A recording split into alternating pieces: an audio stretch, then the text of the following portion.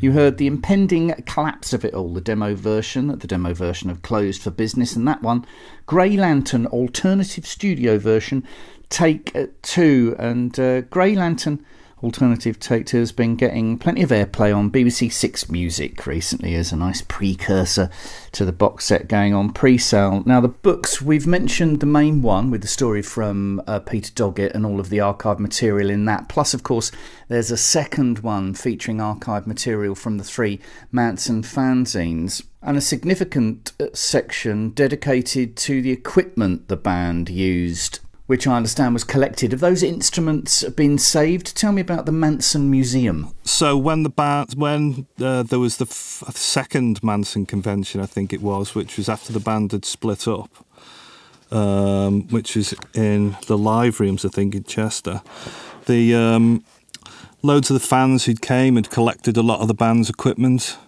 over the years, and they put the whole thing together in like a massive museum of all our instruments. So that's how we got in contact with people who had all the gear the band used after it had all dissipated to all 4 corners of the globe. And that's how we got back in touch with all the people. And they, Scott at K-Scope, contacted them all and went round the country and photographed everything and collected it all together and put it in this book, which was a humongous task to get it historically accurate. And I think it pretty much is.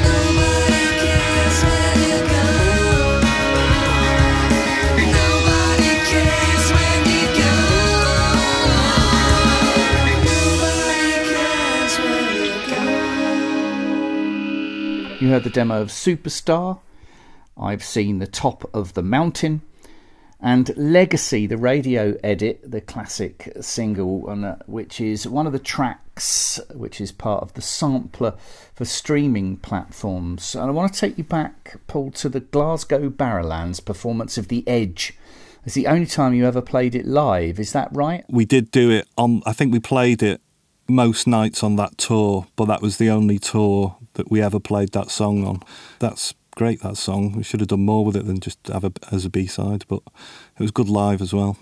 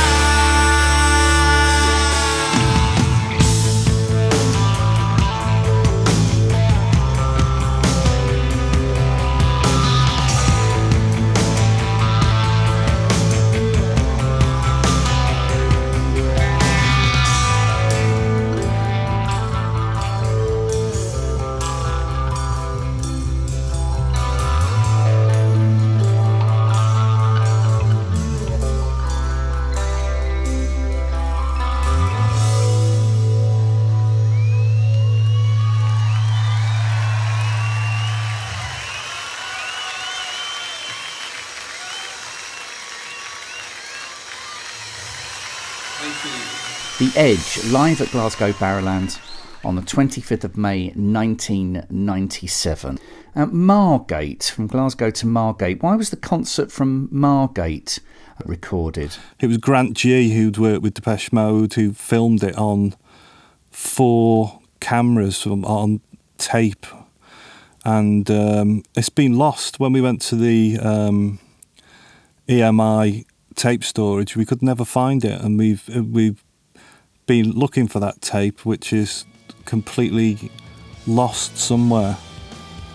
But we're guessing that, I mean, we did literally search from Los Angeles to Tokyo to try and find it, and if it's, we're guessing that it's out there somewhere.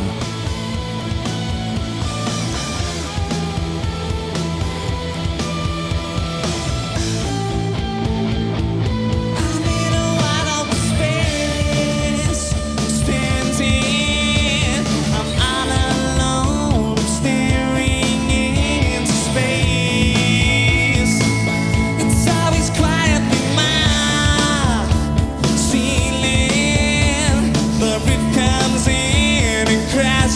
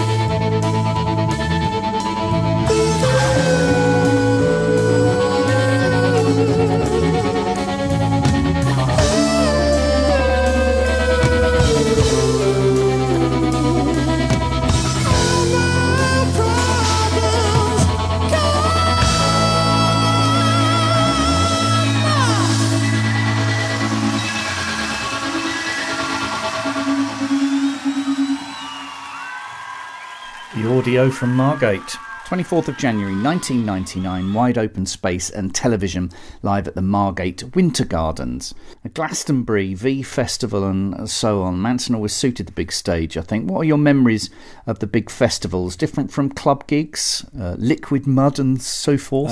Yeah, we played Glastonbury main stage and sort of headlined the second stage, and we did although all our equipment failed, we had to go off. We did the V festivals and stuff like that, and you'd always have a huge crowd, 80,000 or something like that.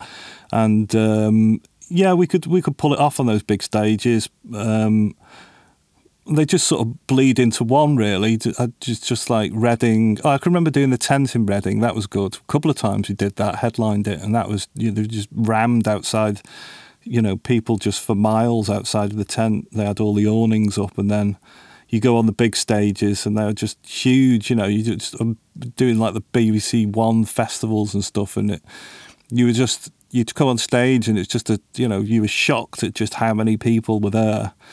And then obviously when we started out doing all this, as soon as we'd had got on the radio and got an NME, like the little club gig, like 200 capacity, were just rammed full of people, just sweating and just stage diving and all like that. But there were two different things. And then in the middle of the band, we were doing huge theatres, 2,000, 3,000, 4,000 places, and that's my main memory, really, just a never-ending sea of theatres, and then interspersed with these little gigs and massive festivals.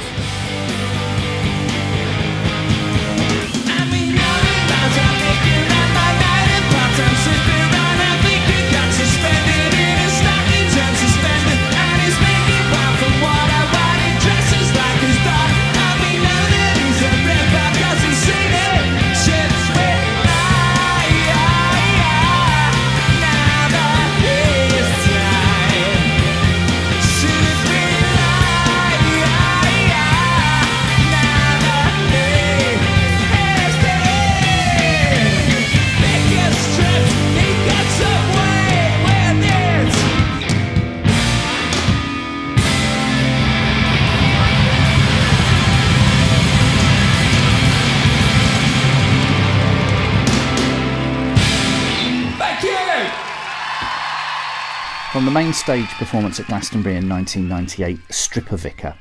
Now there's 24 CDs, as we've mentioned, all the albums, all the B-sides, all the rare stuff, all the demos, the alternative takes, the radio sessions, of course, for the BBC and others, but there's also, of course, a DVD. We've mentioned it already, the Brixton Academy gig at the beginning, and that's what we'll end with, the legendary Brixton Academy gig. The first time we filmed a proper show was the legendary Lost Margate film, but I wanted to film Brixton Academy, so we did that really as a backup just in case we ever lost Margate, and we did. So that's the only footage, the only full concert video of us playing. We didn't think anything major was happening because we already had a #1 album and toured all over the world, so it didn't feel like it just captured exactly how we were at that point, really. There was a bootleg out of it years ago, but this is completely new footage that had just been sitting in EMI's vaults for years, and I never ever thought it'd see the light of day. It was just that's exactly what we did every night. And yeah, the bootleg video, we've edited a few bits into it. I think Andy Lyth, who directed and edited the film, has done an amazing job, really. It really captures who and what we were on that 6th tour. It's the only time you'll ever see us. I remember we'd all had a big argument before the gig, and so we weren't exactly speaking, but that wasn't anything new there. My thanks to Paul Draper. Mansun, closed for business, out on the 11th of December. This is Being a Girl from Brixton. Being that boy's like sucking on a lemon, and I judge myself by the apples I see. My better has that feel me, these things elevate me above animals and feel like being a girl. Being a girl. Being a girl. Being a girl.